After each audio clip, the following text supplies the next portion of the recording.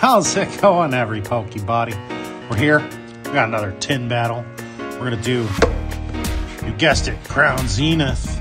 Let's see how it holds up. It's the contender against our Fusion Strike tin. Okay. Styles combined. Art forms.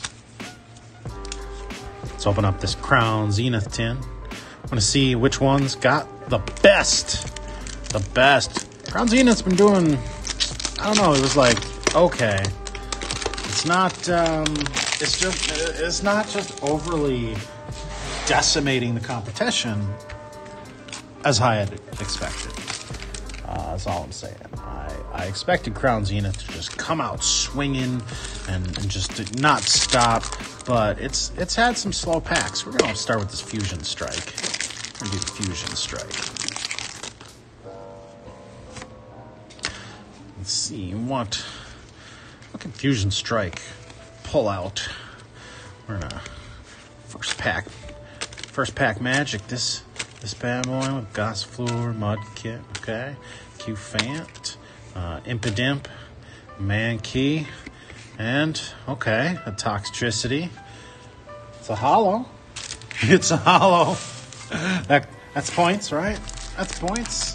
It's not all the points, but it's points. It counts as points. All right, let's see what we got here.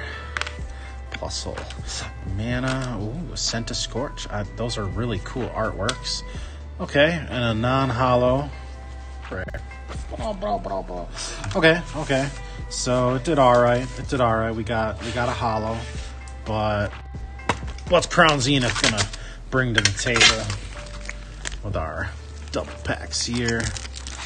Zacian, Zametetsu, Tetsuatsu, Tamagotchi. All right. Boom, boom, boom, boom, boom. We're gonna pack trick. All right, Graveler, Rare Candy, Luxio, Tat, Galarian, Mr. Mime. But we showed it. Oh, look at that, a Mareep. Okay, and a holo Sign Trainer. Okay. That's just one pack. It already. Yeah. Sorry, Fusion Strike. You tried really hard, but you didn't give us a Mew today, so you couldn't pull ahead and destroy the Crown Zenith. So I'm feeling like today's gonna go to Crown Zenith. Oh, Penward, Kricketot, Pokemon Catcher, and okay. Well, I guess that's kind of even. Okay, a holo apiece. It's a tie. Hey, all right. Well, not bad. And